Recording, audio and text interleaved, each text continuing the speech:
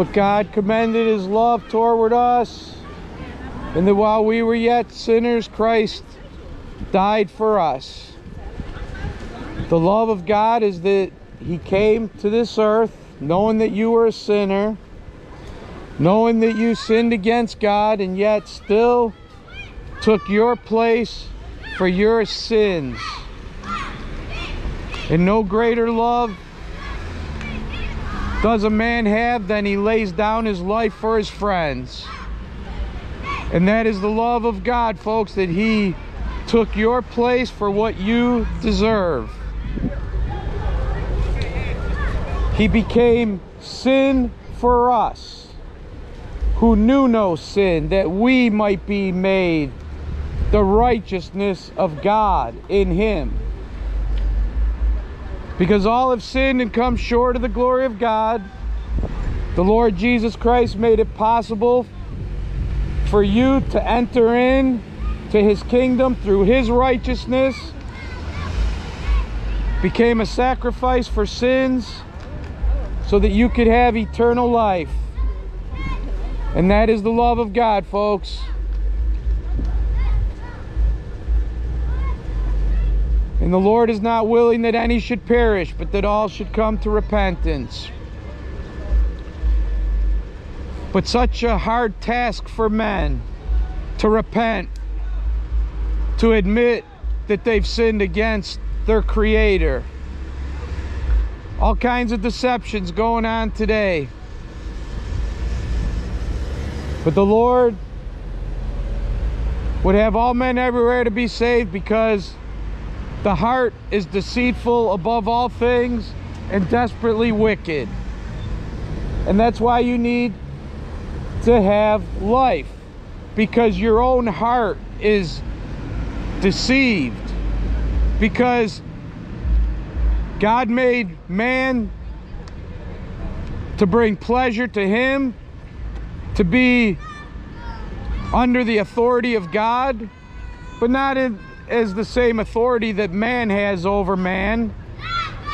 It's kind of interesting because men, they have all kinds of authorities, from kings of nations all the way down to police officers on the street, but yet they'll submit to the authorities of men and governments, but yet they won't submit to the one who made the governments and mankind. But you know, the Lord Jesus Christ never does that which is against nature, folks. Man is in a sad state of affairs today because they're living for themselves. They're serving the creature and not the Creator.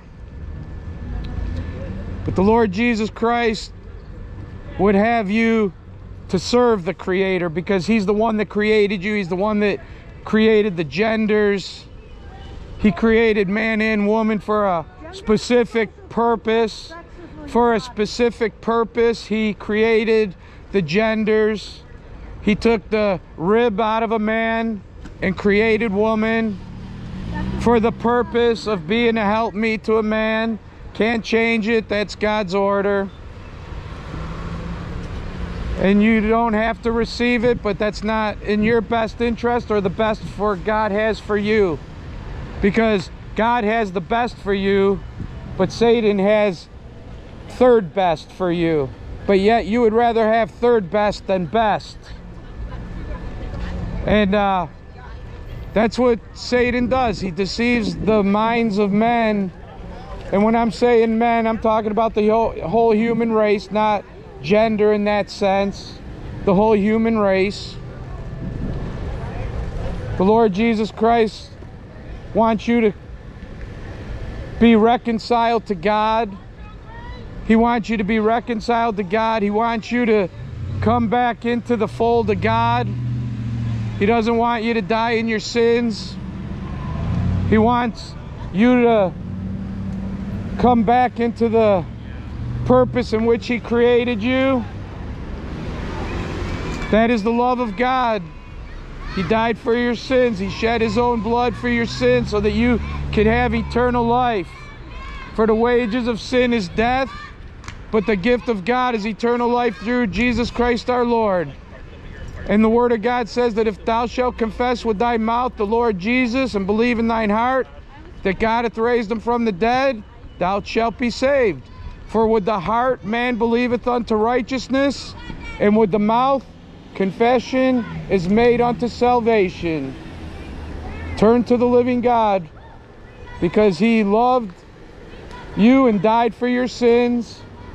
He that believeth on him is not condemned, but he that believeth not is condemned already. So we have come out here that you might escape the condemnation of God that's upon you, because it's the will of God is very plain and clear. The will of God is very plain and clear that he did not create men to be under the condemnation that they're under. That was the enemy. That was the thief that cometh forth to steal, kill, and destroy. Satan came to destroy men.